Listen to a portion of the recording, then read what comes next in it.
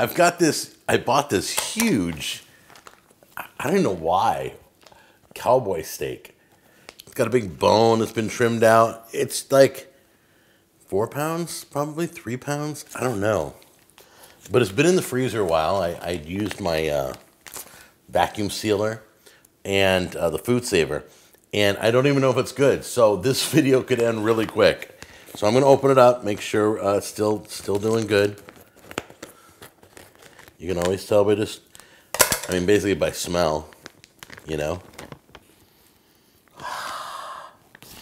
Oh, we got ourselves a video. You guys ready?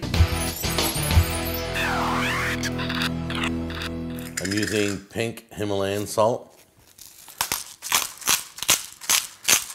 cracked black pepper, loving it.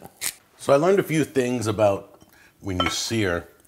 If you use butter, you can burn butter, but I love that flavor of butter. So I put it in there, right?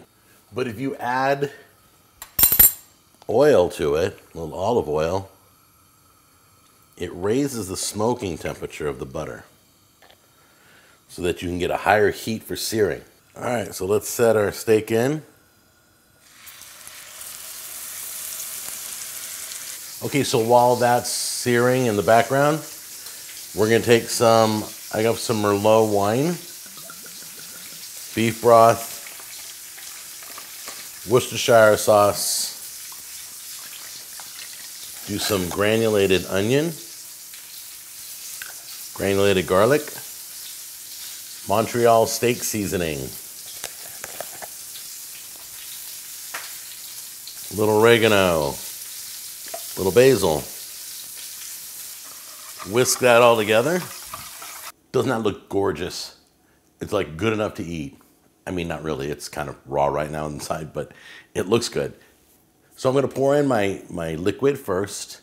Not all of it, just some of it. Then I'm going to place in some onions and some celery.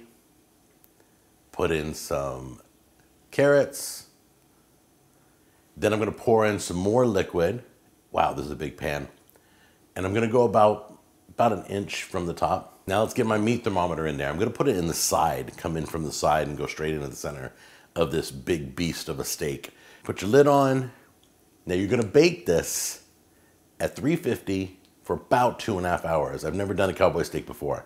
So let's get it in and I will see you guys in a bit. Whoops, I forgot a hot plate. Hold on a minute. All right, let's set this hot lid somewhere that nobody can get hurt. Put it right on the stove, right there. Wow, look at that.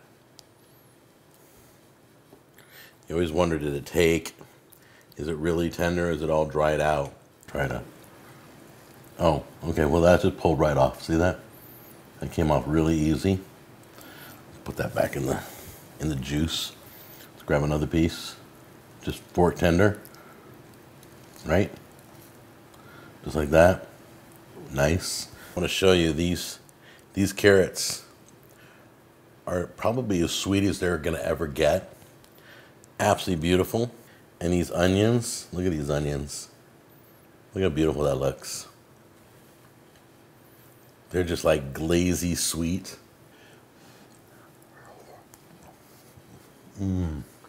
Oh yeah. Hot. And you don't have to use this kind of a steak. You can get a chuck roast. You can get a rump roast. Put whatever you want in this. Use the liquid formula that I have down below. The recipe's down below. So there you go, guys. It's braised cowboy steak. Thank you so much for watching. Thank you for buying my barbecue sauce on Amazon Prime. Grab yourself some bottles. If you don't have any, you should be grilling by now. And I'll see you guys in the next episode. Take care. Bye-bye.